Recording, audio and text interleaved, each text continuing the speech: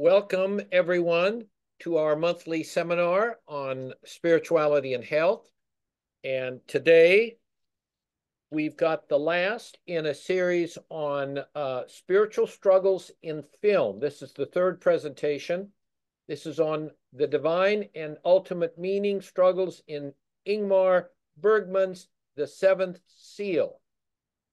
And we have presenting today Ken Pargament, whom you all know from Bowling Green University, Julie Exline, whom you all know from Case Western Reserve, and Francis Liu, who will be the main speaker. And let me just say a word about Francis.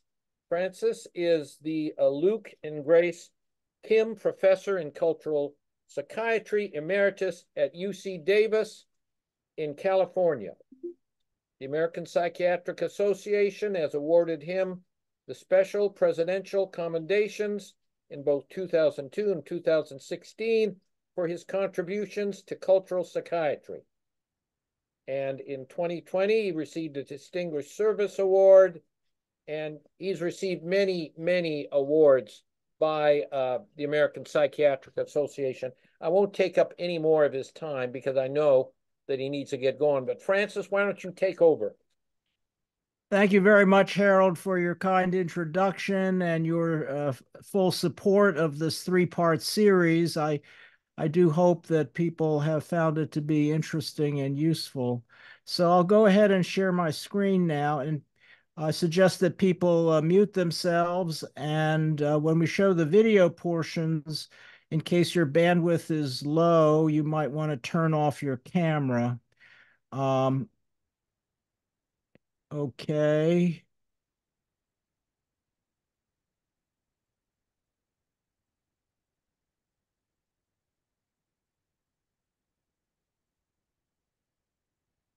Okay.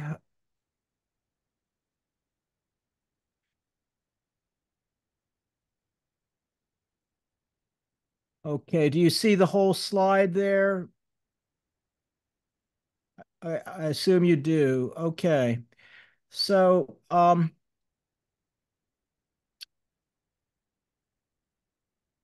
presenters, Ken and Julie, and I really appreciate their full support in this three-part effort that we've had. We have no disclosures other than those listed here. Just to recap here, on July 26th of 2022, Ken gave a presentation as part of this Duke seminar series on spiritual struggles. And then on October 31st of last year, we presented part one, which was on the film Ikiru. And on November 28, part two, which was on the Passion of Joan of Arc. And these are available at the Duke website. And then I thought I would just mention that on March 9th, from 1 to 6 Eastern Time online, I will be doing a seminar entitled Exploring the Night Sea Journey Through the Mindful Viewing of Films. And we will do 2 hours on the film Titanic and 2 hours on the film Ikiru, which will be a more in-depth presentation and discussion of Ikiru. So you can just Google C.G. Jung Institute of San Francisco. So the agenda today is to just briefly review what we've already gone over in the past seminars in terms of the terms of spiritual struggles, focusing on divine and ultimate meaning struggles. Then a word on the process that we're going to be using to view the film clips, which is the mindful viewing of films. And then just a word about the director and a word about the movie, and then a preview of the 5 film clips. Then we will do the 5 film clips back to back, approximately 25 minutes. And then there's a very important post-viewing process of all of the film clips, which I will describe in a moment. Then Ken will comment on divine struggles, and Julie will comment on ultimate meaning struggles. So again, this is a review from what we've discussed in the past here, the definition of spiritual struggles, and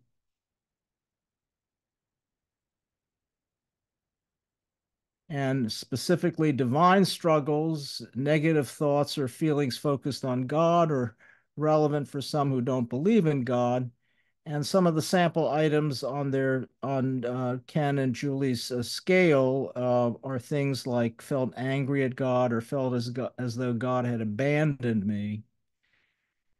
And then in terms of ultimate meaning struggles, some of the sample items that you can see here.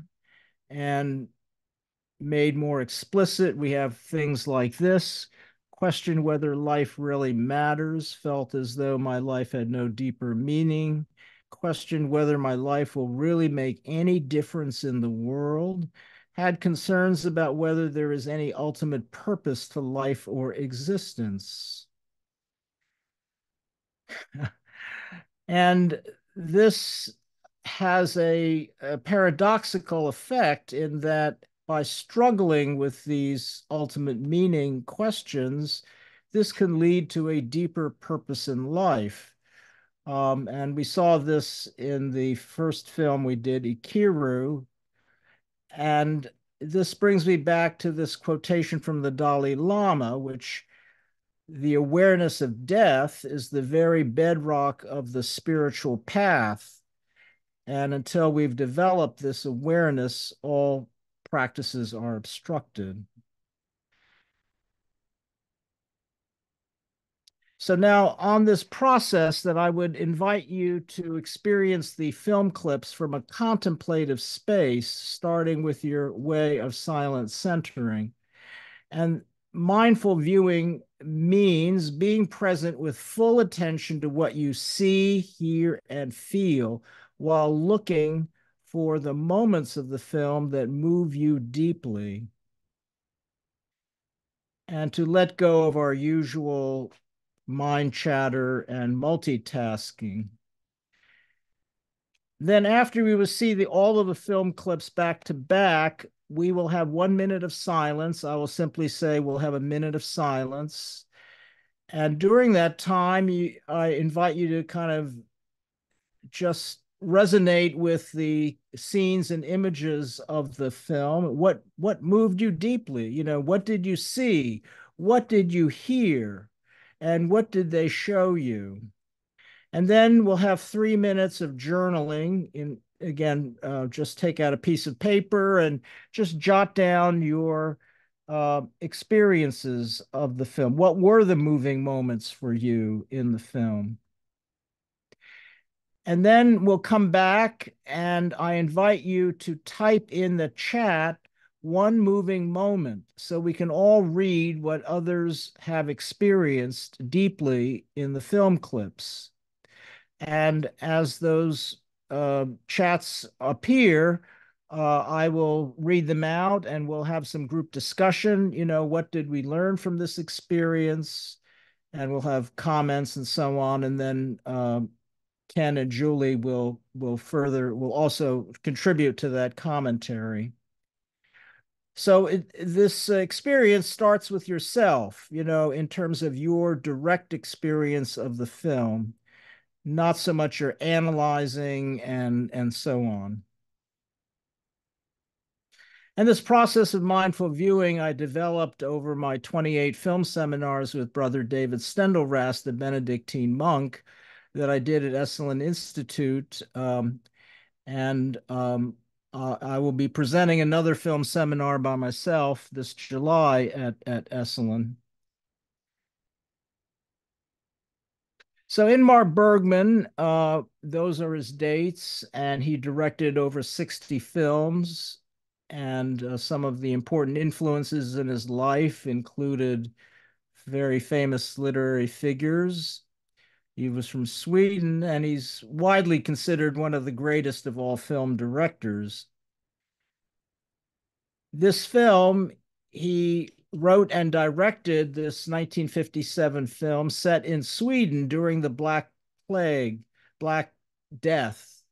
And it's based on his play, The Wood Painting, and he considers it among his top 10 films. And I would say most critics would say within his top 5 films, I would say. And it's the story of a medieval knight, Antonius Block, played by a famous actor in his company, Max von Sydow, who appears in many of his films, and Squire Johns, returning back from the Crusades to his castle and his wife. So that's the end point of the film, is their return to the castle. Now, the title refers to a passage from the book of Revelation, and this is quoted at the start and at the end of the film. And in the film clips, you'll see this at the start of the film and at the end of the film. And it begins with these lines, "And when the Lamb had opened the seventh seal, there was silence in heaven about the space of a half an hour." So this brings up the motif of the silence of God. And in this book, the apocalypse is foretold. So here are the key characters. There are other characters which I'm not going to mention or discuss here, but these are the key characters. And it starts with the knight, who is seen as idealistic, and his squire, who is more bawdy and down to earth. And some critics have said this is like Don Quixote and Sancho Panza, this pair. And then there's the figure of death, who appears in the very first scene, and he appears periodically in the film, and especially at the end. And then there's the caravan of actors, and they're in a wagon, a covered wagon, and there's Joff, his wife Mia, and his infant son Mikhail. And some critics have said this is like Joseph, Mary, and Jesus. And they have an actor manager, Jonas Scat. And then there's a servant girl saved by the squire during their journeys home. And another pair of characters is a blacksmith Plog and his wife Lisa. So the key scenes that we'll be showing today are, first of all, at the very beginning of the film, the knight and the squire are on the beach. They've arrived back from the Crusades, and the figure of death plays chess with the knight.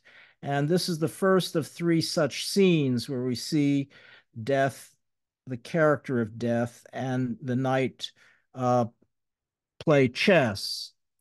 Then the next scene will be the knight and the squire visiting a church, and the squire encounters a painter who depicts the Black Death in painting the church, and the knight confesses, and he believes that he's confessing to a priest initially. Then we'll see a procession of flagellants led by a preacher. I think that this has both religious meaning as well as ways of protecting. They thought that this was a way of protecting them from the Black Death, because in Sweden in 1347, I believe, the Black Death did kill about 1/3 of the population in Sweden.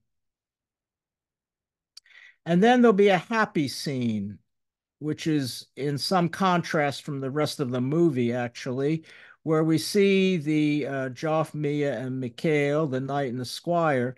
They're celebrating summer on a hillside by eating wild strawberries and milk.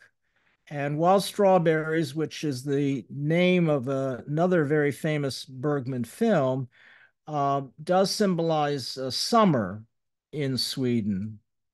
And the knight offers them safe passage, and they go part way with the knight, but they don't go into the castle itself at the end of the film.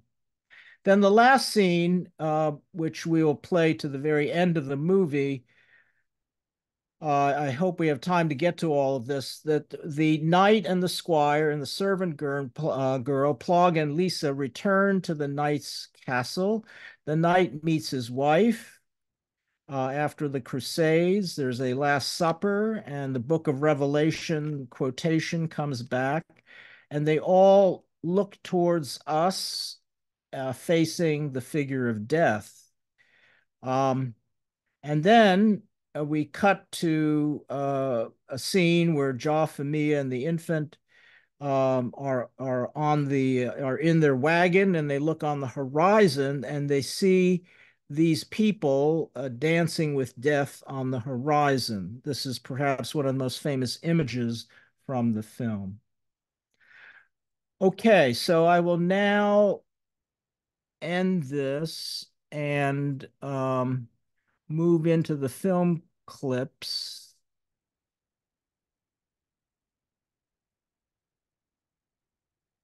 So at this point, you might want to turn off your camera. And if you have any problems, let me know, okay?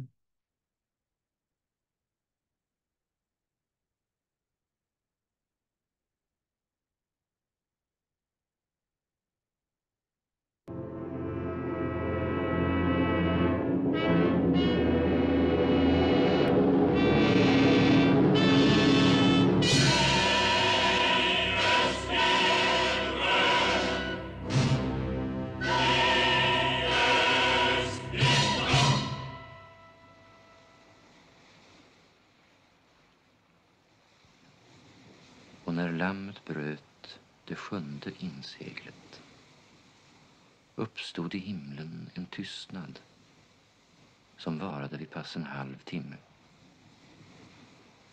Och de 7 änglarna som hade de 7 basunerna gjorde sig redo till att stöta i sina basuner.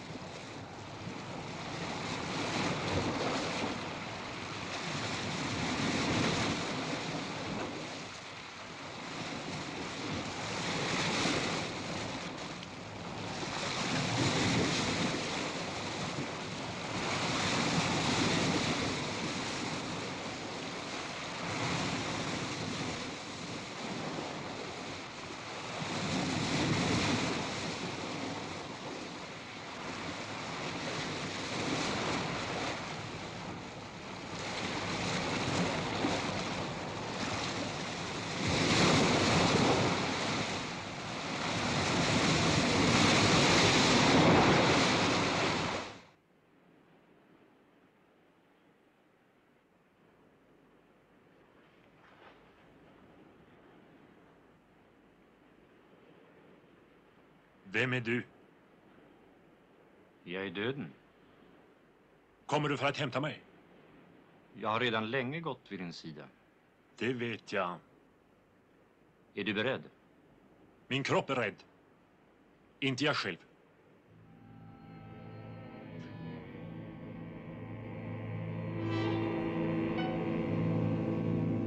Vänta ett ögonblick. Så säger ni alla. Men jag lämnar inga uppskov. Du spelar ju schack, inte sant? Hur vet du det? Ja. Jag har sett det på målningar och hört i visorna. Ja, jag är verkligen en ganska skicklig schackspelare. Du kan ändå inte vara skickligare än jag. Varför vill du spela schack med mig? Det är min sak. Det har du rätt i. Villkoret är att jag får leva så länge jag står dig emot. Spelar jag dig matt, friar du mig.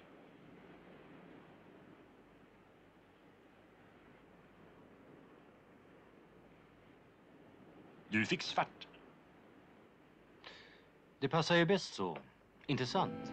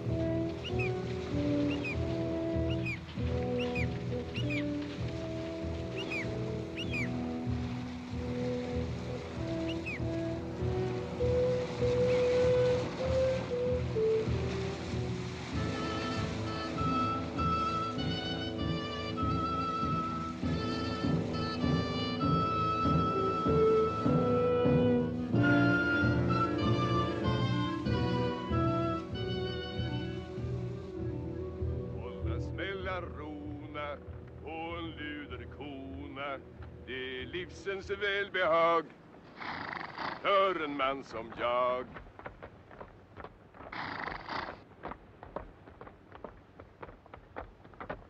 Upp till sitter herran, han är ganska fjärran, men din broder Satan möter du på gatan. Färjestad talar om järtecken och annan ruskighet. 2 hästar hade ätit varandra under natten. På kyrkogården hade gravarna öppnats. De dödas lämningar låg kastade ur platsen. Det var 4 solar på himlavallet igår eftermiddag.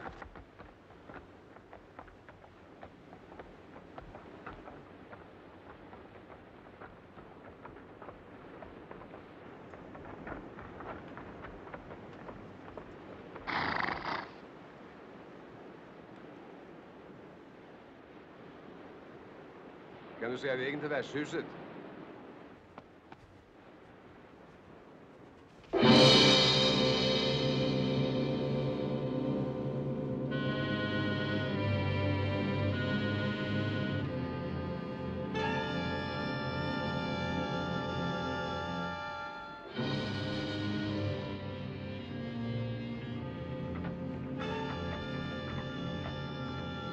Visa den vägen.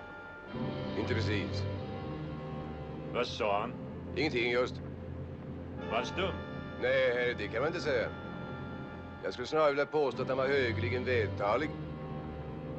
Jaså? Ja, vältalig. Men talet han höll var dystert. Det måste man säga.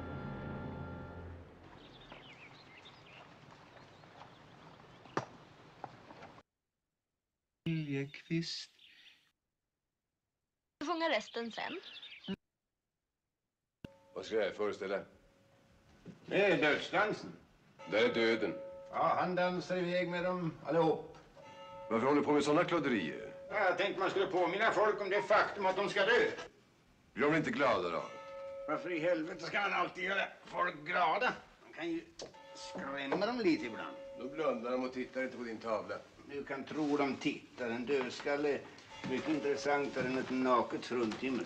Ja, om du nu skrämmer dem. Ja, tänker de. Om de tänker. Blir de ändå räddare.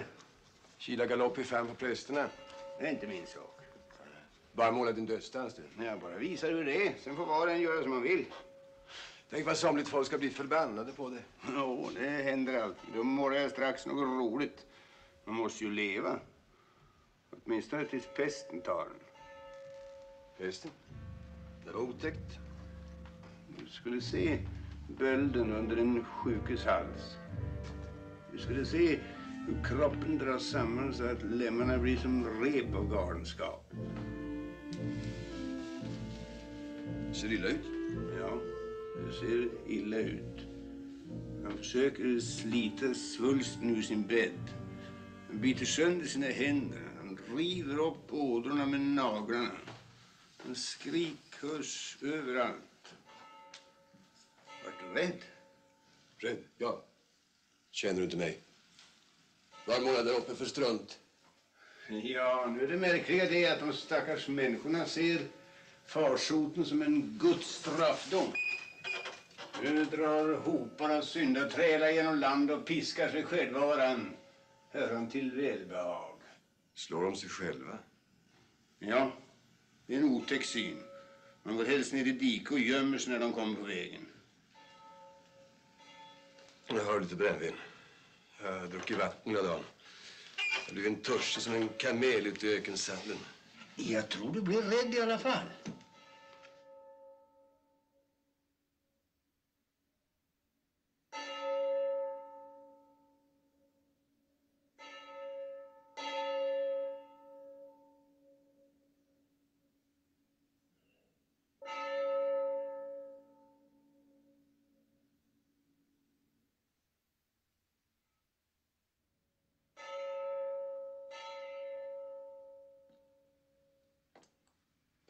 Jag vill bykta mig så uppriktigt jag kan. Men mitt hjärta är tomt. Och tomheten är en spegel vänd mot mitt eget ansikte. Jag ser mig själv. Och grips av vedervilja och skräck.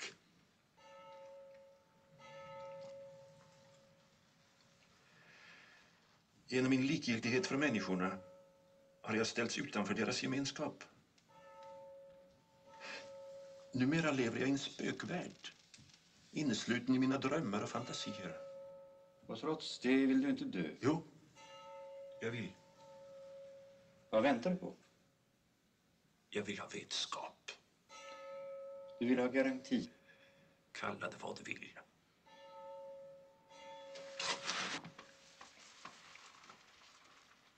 Är det så grymt otänkbart att fatta Gud med sina sinnen?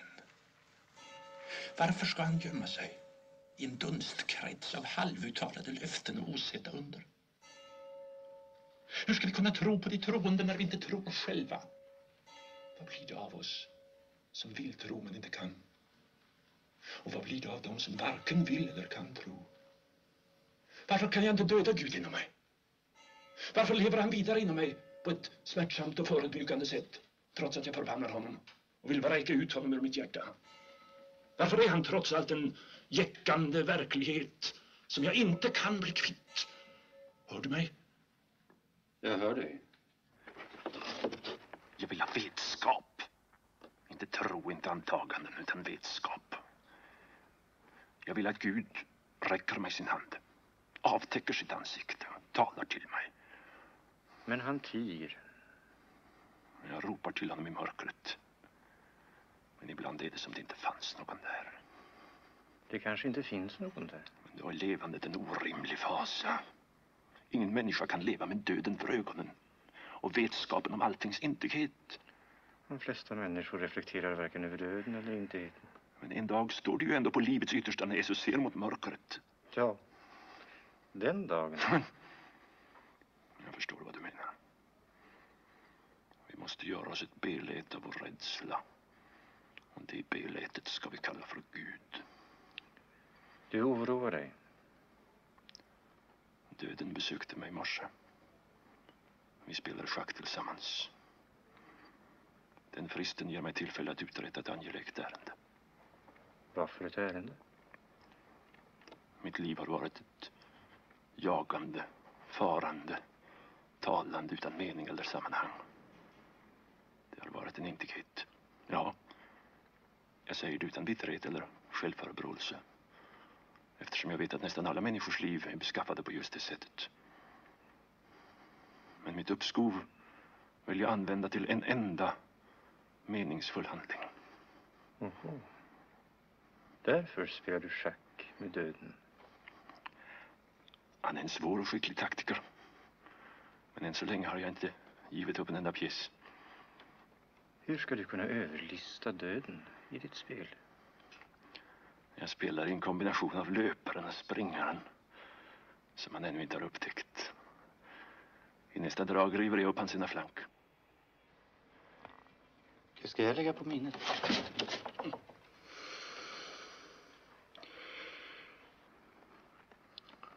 Du är en förrädare. Och du lurar mig. Men vi träffas väl igen. Jag ska nog finna en väg. Vi möts vid värdshuset. Där ska vi spela vidare.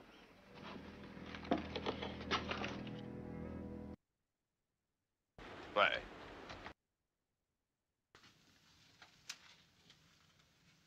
Jag känner igen dig, trots att det var länge sedan. Du heter Raval, från press.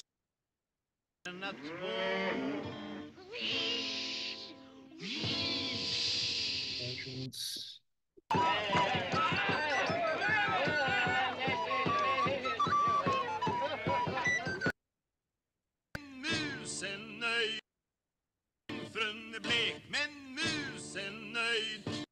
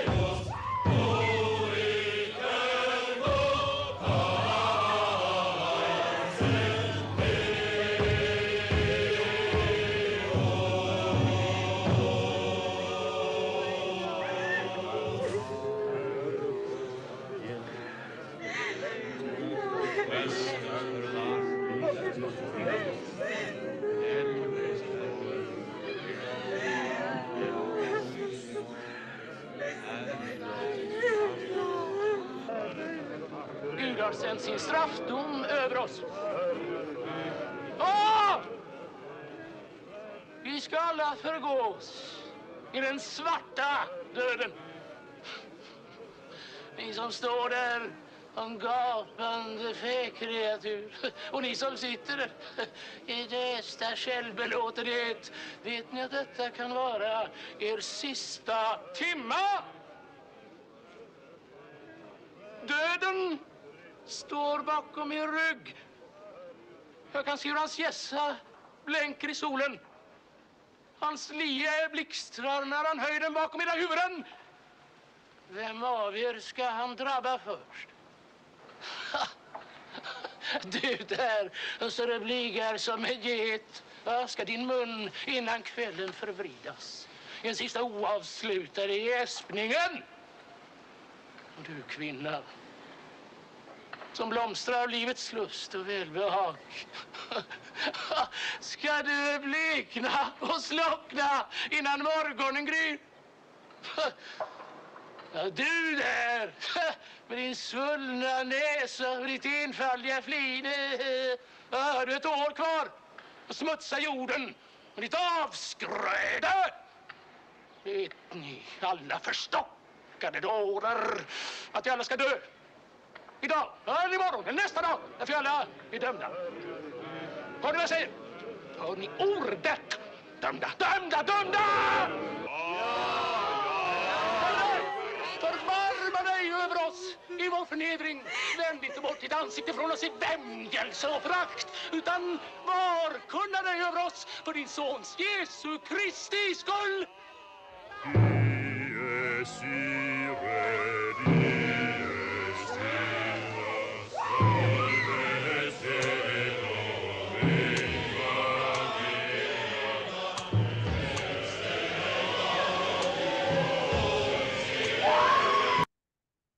Sitt hus och leva glatt så länge man... Du också. Jag skådespelare? Det var dåligt. Du är vackrare nu när du inte är så där målad i ansiktet. Den där klänningen klär dig bättre. Tycker du? Ja, du förstår, Jonas Gata har stuckit iväg och lämnat oss. Så nu är vi i en riktig knipa. Är det din man? Jonas? De kommer åt. Är det inte så? Mia. Joff! Joff, vad är det? Joff! Nej men snälla, Joff, vad har du gjort? Kom och sätt dig här. Var har du varit någonstans? Får jag se på dig,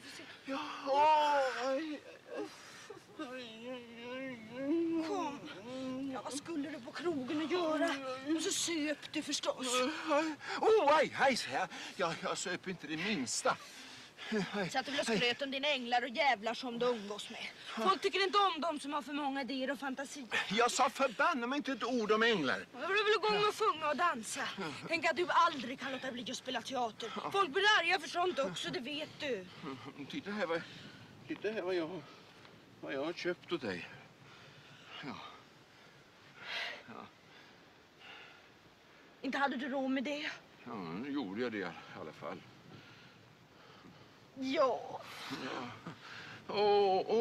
Vad de klodde mig. Ja. Varför klodde du inte tillbaka då? Jag blir bara rädd och arg. Jag kom aldrig för. Arg blev jag, det ska du tro. Jag röt som ett lejon. Ja. Blev de rädda? Nej, då bara skrattade.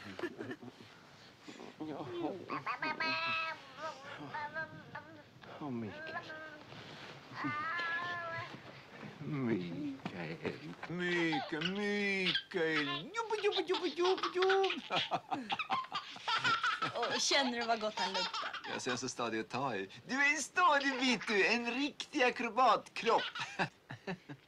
Ja, det här är min man, Joff. God afton.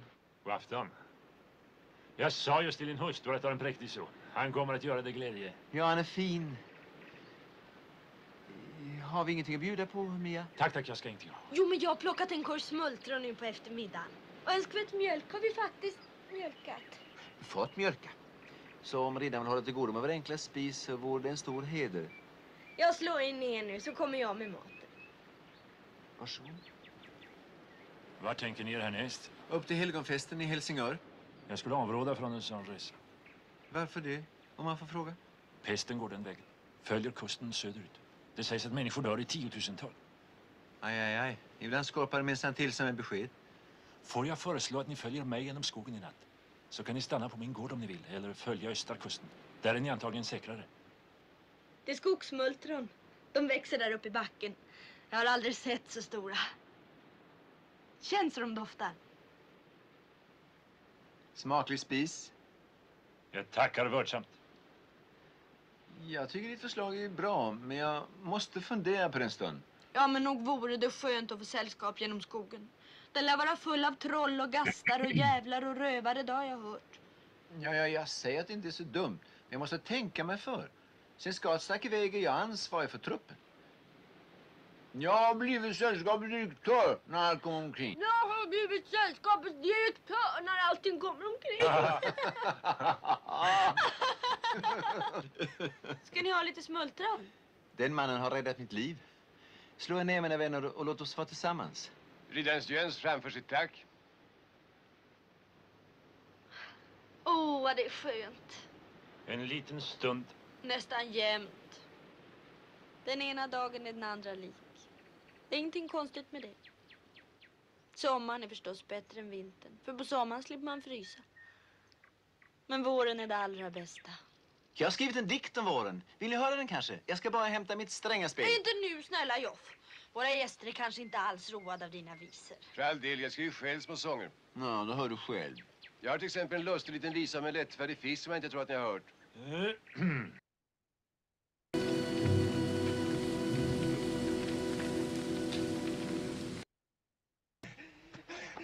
Jag är rädd för det!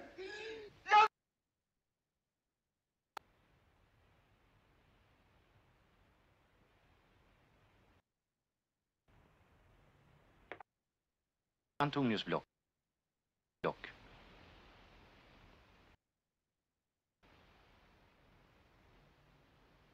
Och du uppenbarar dina hemligheter. Jag bär inte på något. Mordängeln. Och han är mycket...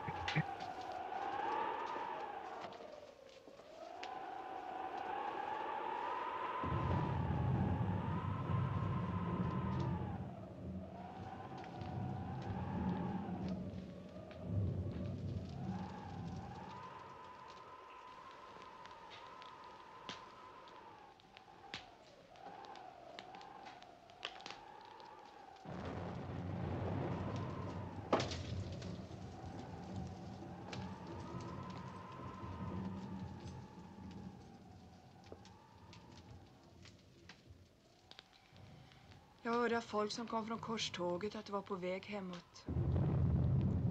Jag har väntat dig här. Alla de andra har flytt för pesten.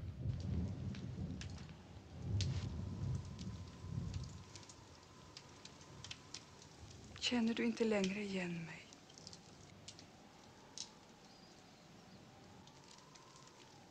Du har också förändrats.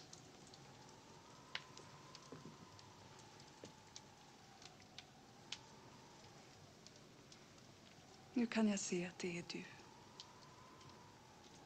Någonstans i dina ögon. Någonstans i ditt ansikte. Men gömd och skrämd.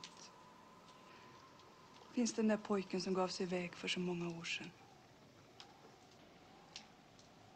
Det är slut nu. Och jag är lite trött. Ångrar du din resa? Nej. Jag ångrar ingenting. Men jag är lite trött.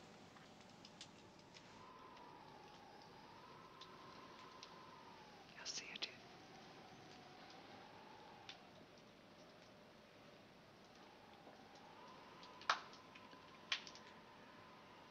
Där borta står mina vänner. Be dem komma in. Jag ska duka till morgonbard.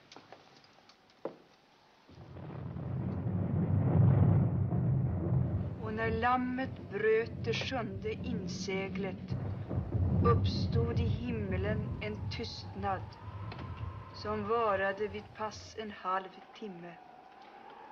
Och de 7 änglarna som hade de 7 basunerna gjorde sig redo till att stöta i sina basuner.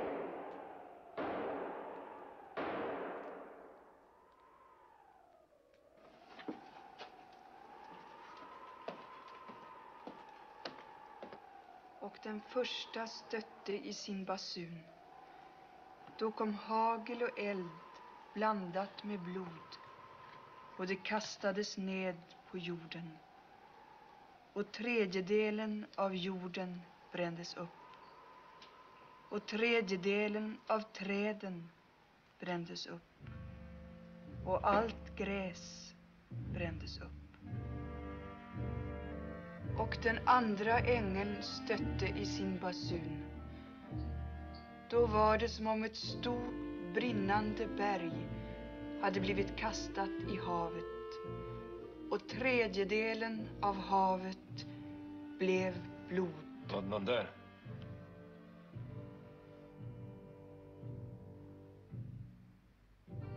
Nej, herre. Jag såg ingen. Och den 3:e ängeln stötte i sin basun. Då föll från himlen en stor stjärna, brinnande så som ett bloss. Och stjärnans namn var malört.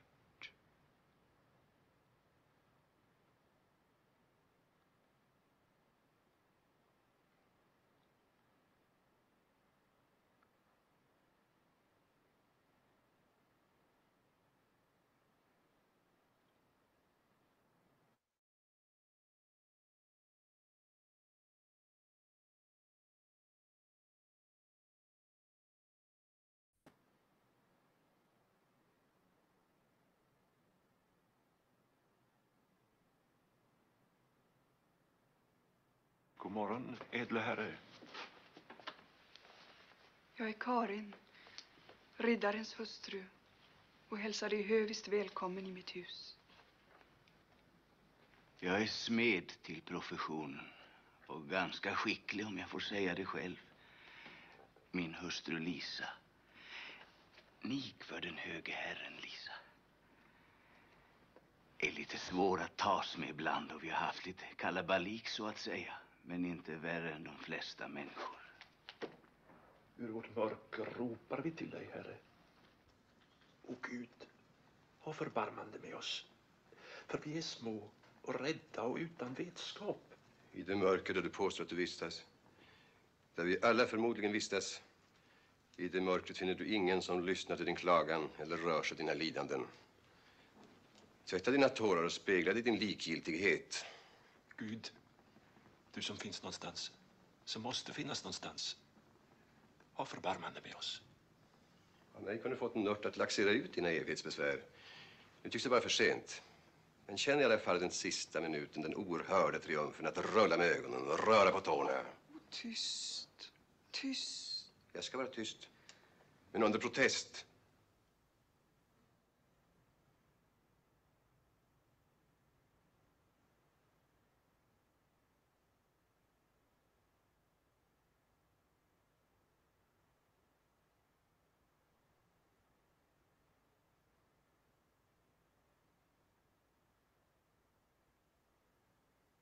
Fullbordat.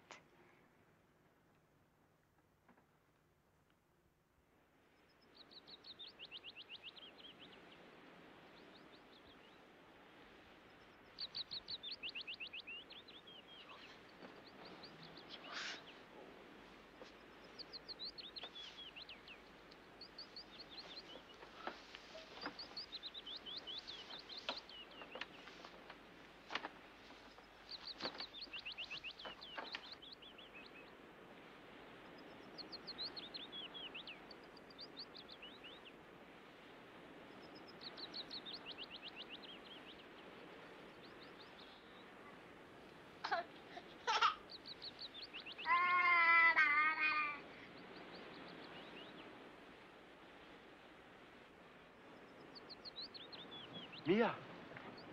Jag ser dem, Mia. Jag ser dem. Där borta på den mörka ovädershimlen. De är där allihop.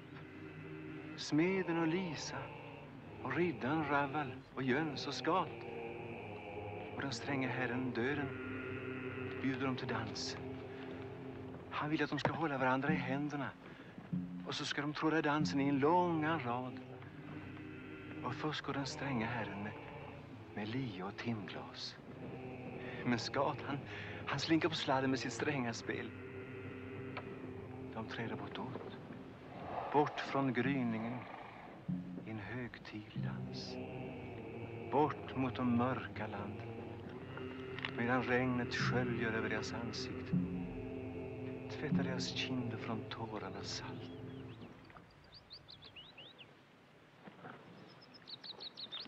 Du med dina drömmar och syner.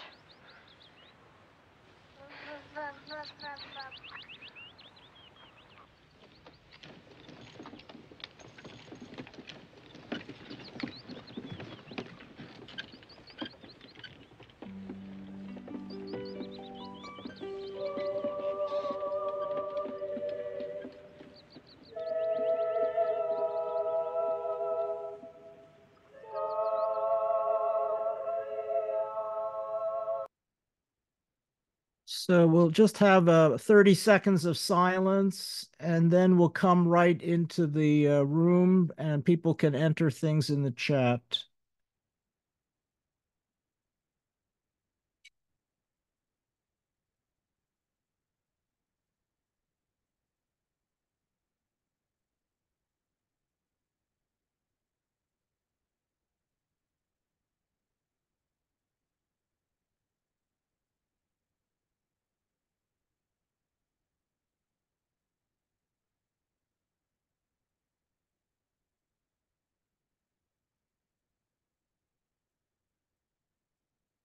Okay, just because of time, I think we'll just go right into people entering a moving moment that they experienced. And while they're doing that, maybe as I see what people are writing in the chat, maybe Ken, maybe you could start any comments that you'd like to make on the divine struggles in the film.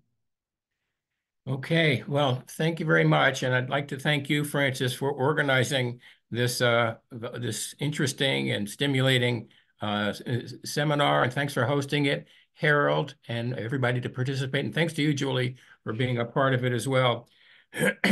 I think this film, first and foremost, is really about the sense of divine disconnection. Each of the major players in this movie, I think, is experiencing some struggle with a God who isn't present.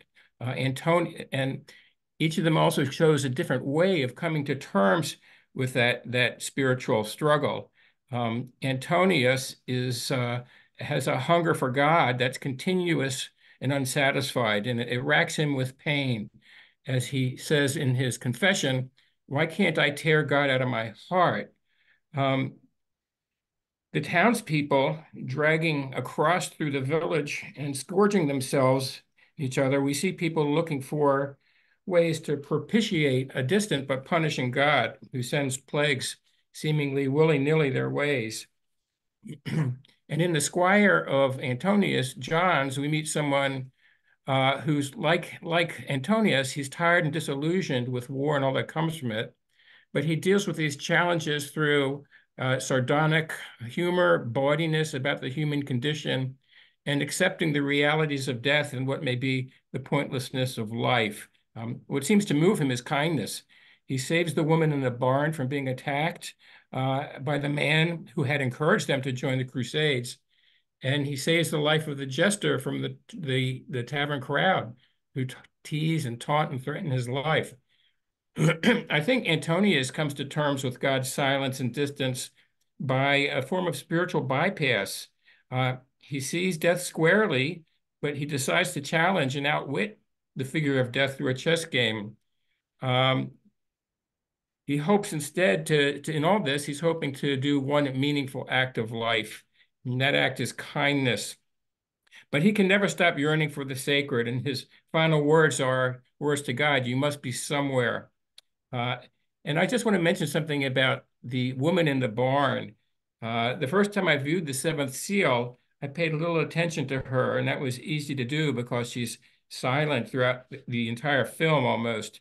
But I realized that she was facing the realities of God's distance and human cruelty, the plague, and death with a divine-like quietness of her own, along with a simple, good-hearted faith. And like John, she's kind. When death arrives at Antonius' castle, she looks death straight in the eye without fear.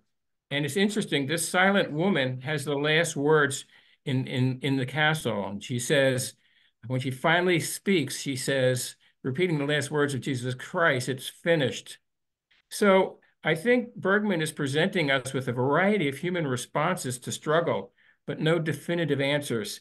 And as in any great film, we, the viewers, are left to struggle with these great issues and our responses to them on our own. Thank you. Thank you, Ken. And Julie, please make any comments that you would like to make on the ultimate meaning struggles. Sure. And thank you so much, Francis and Harold and Ken, for your participation, and to everybody for being here. So the ultimate meaning struggles in this film, really, it's just a central theme that runs throughout. I mean, you think back to the starting scene where Antonius Block, this idealistic knight, is returning from the Crusades. So this is supposed to be a religious war, right? It's supposed to be about God. This should feel like a deeply meaningful and personal thing, to sacrifice so many years of your life and have to engage in violence. I mean, surely this is worthwhile and meaningful, right? It's at least worth doing this. And it seems very clear in these opening scenes that for Antonius and for his squire, Jons, that they saw the Crusades as being pretty meaningless. And there's also frustration conveyed throughout the film with the way that religion and religious leaders encouraged people to go into the Crusades. So the idea that religion gets mixed up with sending people off into a pursuit that is supposedly imbued with meaning and ends up seeming just meaningless and maybe horrible on the other side is something that I think the viewer really struggles with in this film. And as Kent said, this whole question of whether God is there, why is God silent, is not just a divine struggle that is running through the life of Antonius. It's kind of his defining question. But for him, the divine and ultimate meaning struggles are so wrapped up together. It's like, if God doesn't exist, if God doesn't have a purpose for us, then what's it all about anyway? And it makes death seem so much more frightening if you aren't reassured that there's a God there who cares. And these are struggles too that that Ingmar Bergman, the filmmaker, struggled with as somebody who was raised as a son of a very strict Lutheran minister and became more of an agnostic quite early in his life. But these themes just continue to run through his work. Why doesn't God show himself? What is the meaning of life? And where does religion fit into all of this? Then with death running throughout the film, and you kind of think about that first chess scene, is death supposed to be seen as just totally somber and scary, or is there a little bit of playfulness there? And I think throughout the movie, when death shows up, there is this, there's this chess game, there's this game aspect to it that's really interesting. And there's questions of, is death really, is it something demonic? Is it evil? Is death completely cold, or could there even be some game, some playfulness there? Could death ever be a friend? And I was really touched by in terms of Antonius trying to find meaning, there were a couple of places where this did come out. One was in the scene that Francis showed where they make friends with the traveling couple, and they all sit down and have these berries and milk that have been shared with them. And some of the descriptions of this film talk about how this is like a communion in the way that they share it, the way that the bowl is held.